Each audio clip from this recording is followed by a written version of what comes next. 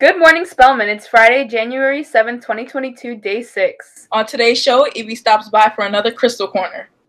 Jayme Madison Reddick sits down with the new Dean of Students, Ms. Stephanie Irvin, and Isabella Gonzalez has your weekend weather forecast. I'm Jayme Madison Reddick. And I'm Makayla Fredericks. We're your pilots. And this is your morning flight. Get ready to take flight.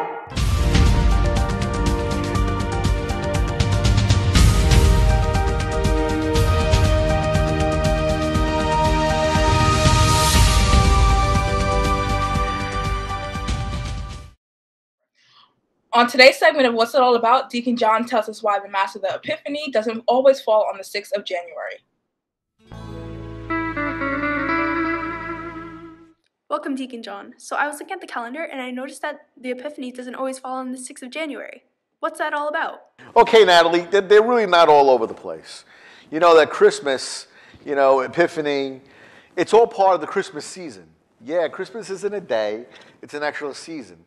So when you talk about a Christmas calendar, yeah, we're talking an actual calendar. Believe it or not, the Epiphany is actually the 12th night of Christmas. So between December 25th being the first night, we get to January 6th, which is known as the 12th day or the 12th night of Christmas. Hey, 12 days of Christmas, 12 nights, all the same thing. That's because it's Catholic. The song is actually Catholic because it was created after the Epiphany. Now the Epiphany are the three kings coming and giving their gifts and showing what? Showing the majesty and that Jesus is actually a king. And of course the Catholic Church, we have to do things a little bit different because we celebrate the Epiphany on the Sunday that falls between January 2nd and January 8th. And if the Sunday falls on January 6th, hey great, it's the perfect day. But if not, we kind of stick it in there because it works with the liturgical calendar because the next week after that is the baptism of Jesus. So that's why we put it, that's the way it is. But this Christmas season is really, really important, because there's a lot of things that happen in these 12 days. Did you know on the 26th is the Feast of St. Stephen, who was one of the first deacons of the church. He's also called the proto-martyr because he was the first martyr, the first one ever martyred for saying that Jesus was our Lord and Savior. We also celebrate on the 27th the feast of John the Evangelist. And then, of course, we all remember the story that, what happens? Jesus is born, and Herod's all mad, and he's a little bit crazy anyway. So what does he do? He has what's called a slaughter of the innocents, right? Or the killing of the holy innocents. And he sends his soldiers to Bethlehem to kill all the male children under the age of 3, right? And we know we get that from the Gospel of Matthew. So these companions of Christ, the holy innocents, St. Stephen, they're very unique because they were the first to give up their lives for Christ. They're the first martyrs. And we know that John is very special because he's the written word or the logos of Jesus. The first line of the Gospel of St. John, the Word became flesh, the logos became flesh. So these are very important to us. So this whole season of Christmas is really, really important. And if you really want to know about those 12 days of Christmas, just by the way, as a little aside, it says on the first day of Christmas, my true love, which is God, gave to me. Why is it me? Because everyone who's been baptized gets a gift from God. And what are those gifts? Well, the first one, the partridge in the pear tree, is the Son of God actually coming to us. Because why?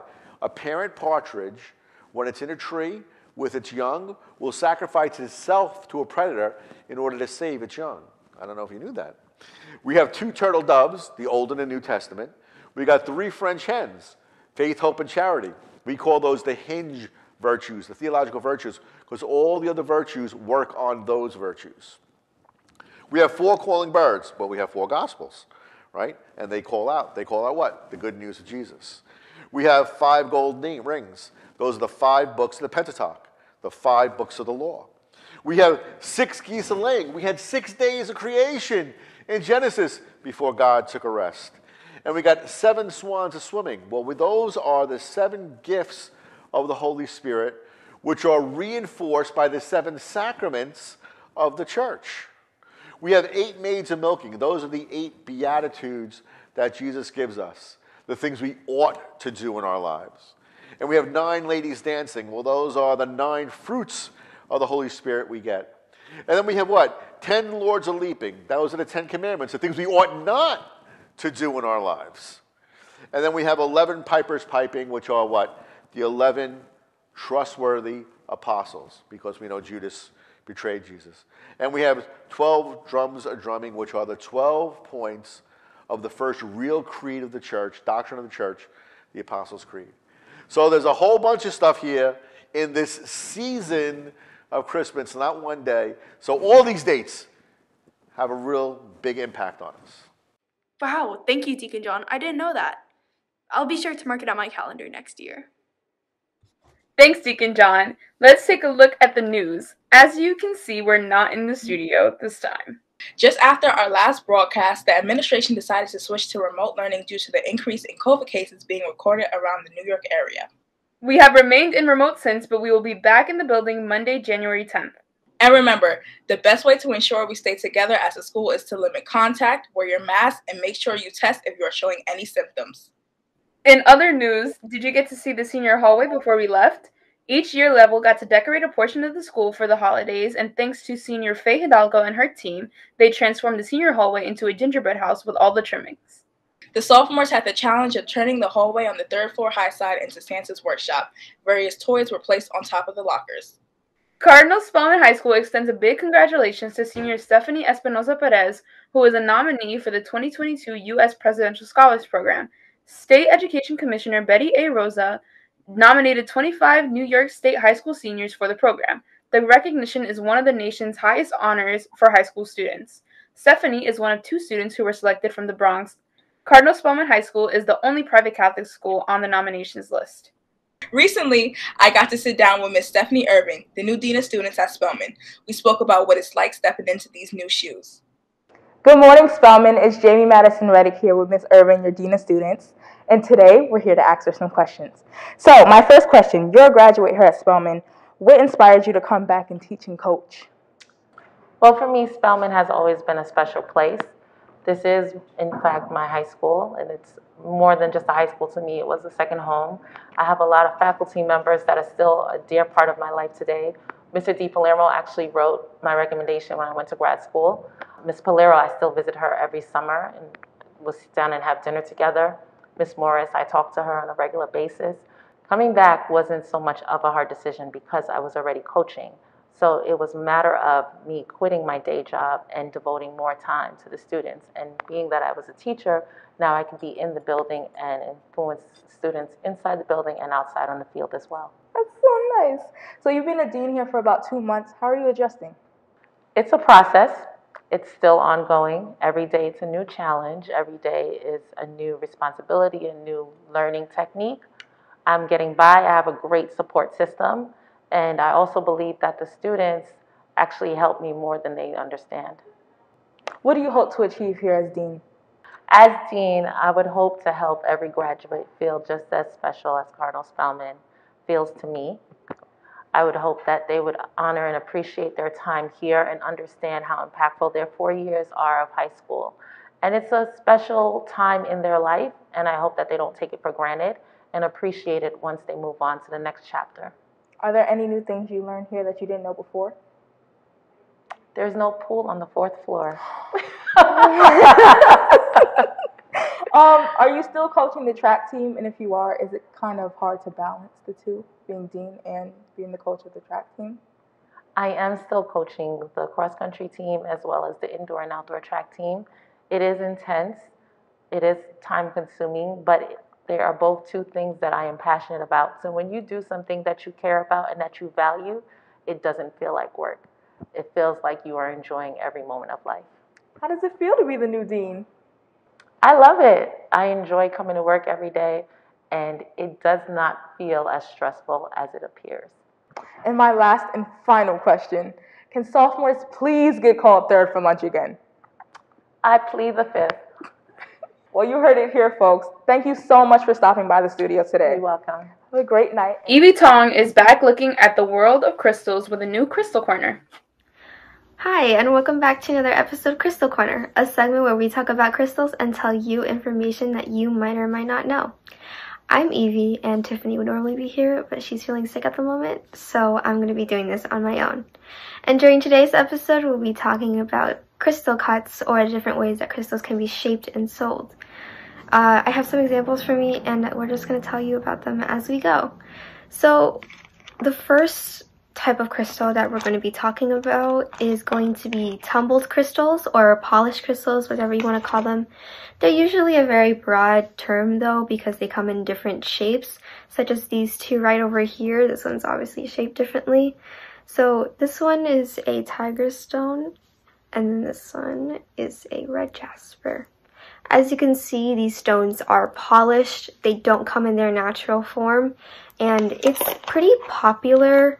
In general, you see a lot of museums, they have it just in a big bucket, and it's just all polished, pretty small, and they're very common. They come in a lot of different shapes, and some of them are even in the shapes of like hearts or dinosaurs, and they're sold all over the place. It really is just a very basic general form that all crystals come in. But there are also other shapes that are a lot more precise, such as this one, which is a tower. This one, as you can see, is very sharp cuts. The shape is, well, basically what the name suggests, a tower. And this one is actually pretty popular in jewelry, and even though I'm not wearing my crystal necklace right now, they do sell a lot of these. The other type of crystals are crystals that are kind of shaped as other objects. So, for example, this crystal on my necklace is a mushroom. Some of them can be dinosaurs, and I've seen crystal bats too, which is really nice. And then the last crystal we're going to talk about today is going to be raw crystals, which are personally my favorite type of crystals to have, such as this one right over here. It's the biggest and probably my favorite crystal in my collection. So these come essentially in their natural form. Obviously they're cut into smaller pieces so that they can be sold easier, but I think that bigger pieces are available for purchase, but they are pretty expensive. So with that being said, that's it for today's episode. I know it was kind of short, but it was just a quick little thing that we decided to do for this morning flight, and I hope you all have a wonderful day. I'm Evie, this is Crystal Corner, and we'll hopefully see you next time. Thanks, Evie. I'd like to welcome Isabella Gonzalez to our team full-time as she takes over the weather for me. It's been pretty cold out this week, Izzy. How's the weekend looking? Good morning, pilots. Well, for our final day of remote learning, we managed to get what could have been a snow day. We're currently in the middle of a winter weather advisory. By now, snow should be tapering off, and the final estimates are for 3 to 4 inches. If you get a chance, send us your pictures of the snow in your area by sending it to video@cardinalspellman.org, and you might see it in next week's show. What's the rest of the day looking like? The snow will clear out and the temperature will be in the mid-30s. Saturday will be sunny yet cold with a high of only 32. Sunday warms up, but the clouds move in and showers will be in the forecast with a high of 40. Our first day back at Spellman has partly cloudy skies with a high of 32. That's all I got for you now. Be safe and fly high, pilots. Back to you, Makayla and Jayme. Thanks, Izzy. Well, that's it for this week's edition of Morning Flight. Make sure you're subscribed to our YouTube page so that you are alerted when new episodes premiere on Friday mornings at 8 a.m. Plus, keep up with all sporting and special events here at Spellman. You don't want to miss it. We'll be back next week with a new episode of Morning Flight. Until then, I'm Jayme Madison Reddick. And I'm Makayla Fredericks, Fly High Pilots. Are we going? Oh my goodness! Sorry. What? Are we going? Stop! I'm ready.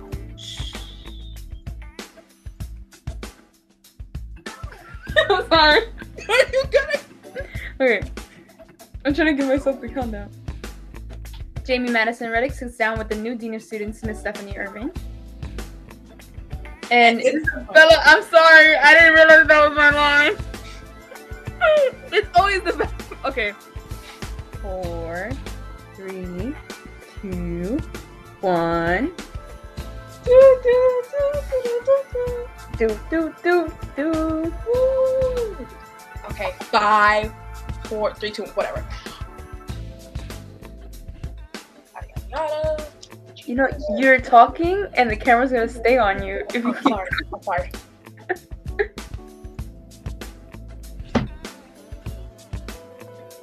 We have remained in remote since, okay. And remember, the best way to ensure that we are back to, ooh, I didn't say that. Okay. And remember, the best way to ensure we are, I'm sorry. 3, 2, 1. Recently, I got, huh? Oh, sorry. 3, 2, 1. Recently, I got to sit down with Miss Stephanie Irvin, the new Dean of Students at Spelman. We spoke to her Recently, I got to sit down with Miss Stephanie Irvin, the new Dean of Students at Spelman. We spoke about what it's like. Okay, one more time. I got this. Recently, She wants to start over. Oh, wait, and coach. Sorry. Okay. Oh, okay. My first question. I'm still adjusting. It's a process. Every day is something new. Are you serious? Sorry, it's an alarm. It's an alarm. As a dean, I would hope that every graduate would feel just as special about Spelman. That's wrong. Okay, sorry. Mr. Drew knows my retakes are ridiculous. Okay. Clarity, 3, 2, 1. What's the question? What do you hope to achieve as dean? I always make him work for his edits. Okay. Oh, Izzy does weather. 3, 2, 1. And I will always love you.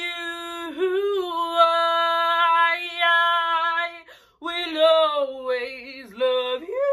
All right.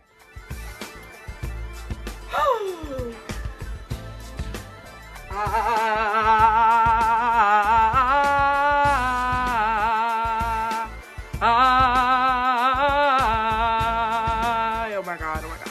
All right, let's get home. When the sky falls, when it crumbles. All right.